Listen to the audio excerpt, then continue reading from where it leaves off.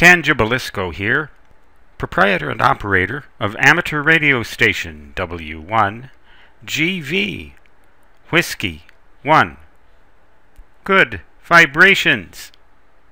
Here to show you how you can make an antenna that will generate a circularly polarized wave. These are the basic fundamental concepts for the antenna as it exists mechanically. Two half-wave dipoles, one oriented horizontally, the other one oriented vertically. They both lie in the same plane, that is, the plane of the screen that you're looking at. Notice that I've left gaps at the feed points, and there's an important reason for doing that. In order to get a circularly polarized wave, you must feed these two antennas 90 degrees out of phase with each other. That is to say, in phase quadrature. If you feed it in phase quadrature with the red antenna lagging behind the blue antenna, the wave will go in one direction, and if you reverse the phase so that they're in phase quadrature in the other sense, the wave will go in the opposite direction. But in either case, the electromagnetic wave produced by these antennas will be perpendicular to the screen and will have circular polarization. It's important, though, that they be fed 90 degrees out of phase. If you feed these two antennas in phase, you'll simply get an electric field vector that is the average of the electric field vectors from the two antennas, either going like that or else going like that, depending on which antenna is in which phase. I'm sure you can imagine how that would work easily enough if the antennas are fed in phase or in phase opposition. However, if you feed them in phase quadrature, and if the signal in both antennas is of the same strength, you're going to get a circularly polarized wave.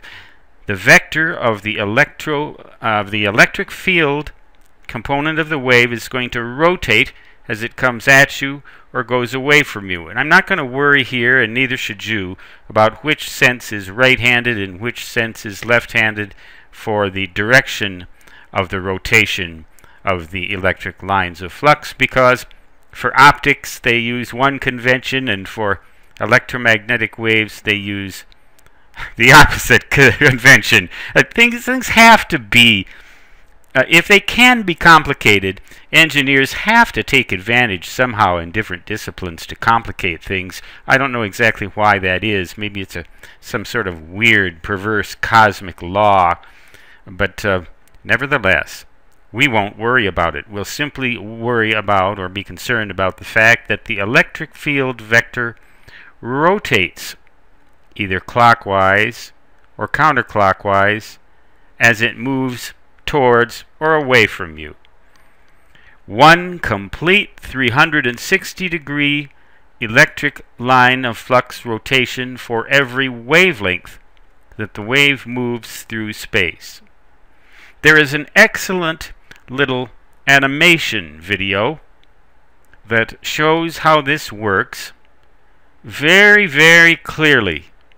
And I really love that video because it demonstrates precisely why you get circular polarization with phase quadrature, but if the two antennas are fed in phase or in phase opposition, then you just get another linearly polarized wave. The electric lines of flux run parallel to the radiating element.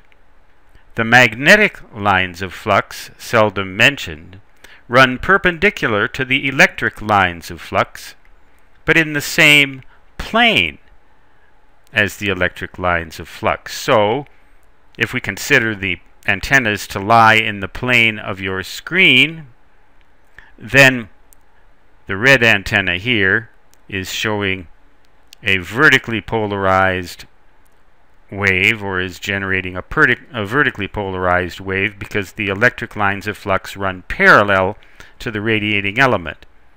Similarly, the blue antenna is generating a horizontally polarized wave because the electric lines of flux run parallel to the radiating elements, but in the plane of the screen. The magnetic lines of flux simply run at a right angle to whatever the electric lines of flux run at, but still in the plane of the screen.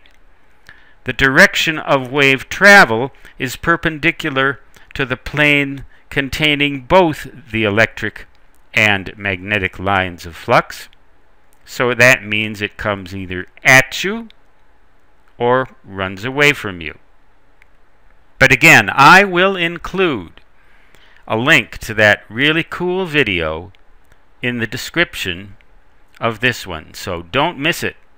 Just click on the extra information down below this video and there'll be your link, and just go to it and then pray that your thing has JavaScript enabled so that it won't tell you this deadpan, oh no, your thingy won't work with that thingy and you're out of luck.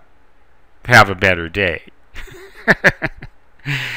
Stan Gibilisco is said enough, except 73, which means best regards in ham radio jargon, and so long, which, in my native fist, shall forever ever and ever after translate to da-da-da-da-da-da.